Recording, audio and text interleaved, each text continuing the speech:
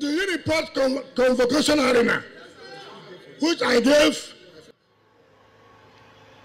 Well, in recent times, about 3 or 4 days ago, we all had the outburst of the former governor of Rivers State, Barrister Wike, especially when he made reference to the fact that he built an hospital and named it after one man.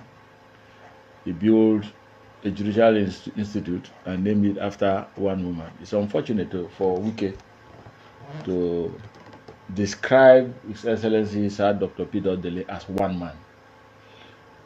It's very disturbing that Wike will today describe Her Excellency Justice Mary Odili, Supreme Court Judge retired, as one woman. But I want to put the records very clear. Like I said previously, I don't need to consult Odili to defend what I know is the truth. I don't need his consent, and this is not with his consent, to defend what I know is the truth. First, that Wike never and has never built any hospital named after Dr. Odili. That hospital was built or is built by the Rivers State government, by our money, taxpayers' money, and revenue derived from the federal account. It was not Wike's handwork. Rather, the reverse is the case. Dr. Odili built a university and named part of the university after a son that they think is reasonable, a son that they think is worthy to be a son. So the reverse is the case. But let me state here, and for purpose of record, what is Odili's offense in the sight of Wike?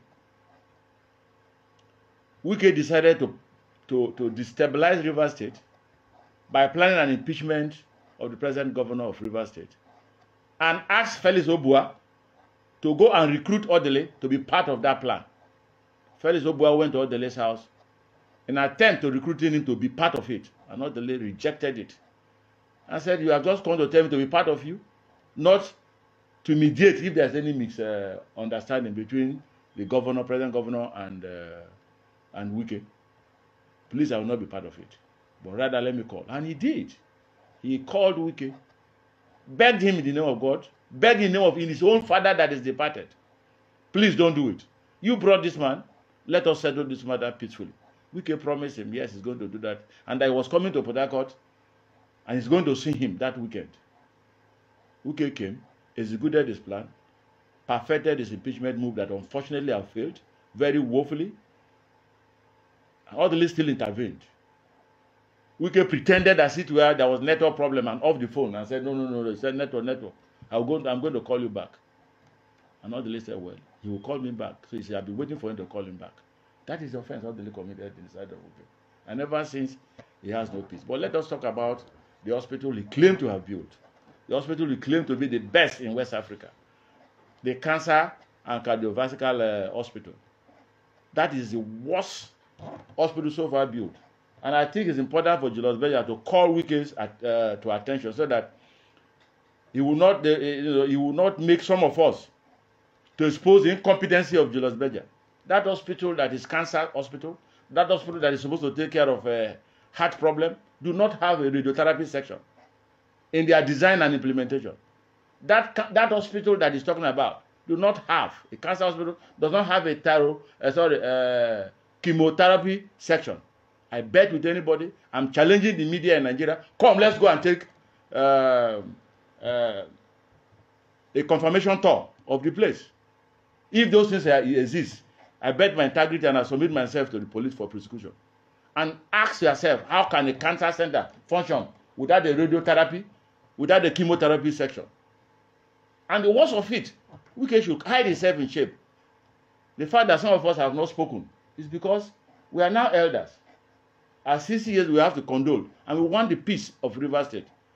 A man who concluded building a government who concluded building an hospital with Rivers people's money, running into billions, equipped it with running into billions, entered into a management agreement with the consultancy firm he brought, and signed an agreement that at the end of the day, the profit sharing will be 97% of the consultancy firm he brought, and 3% only Rivers State government. 97% for managing the place, percent.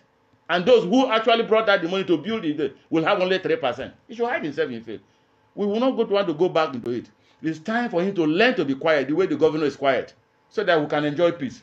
Not to come week after week to create tension in this. It's time for him to stop insulting Odili, either by words or by action. Because each time he does that, he's agitating the minds of Rivers people. Thanks for checking out SYMFONI on YouTube. Please be sure to subscribe and like our videos for updates.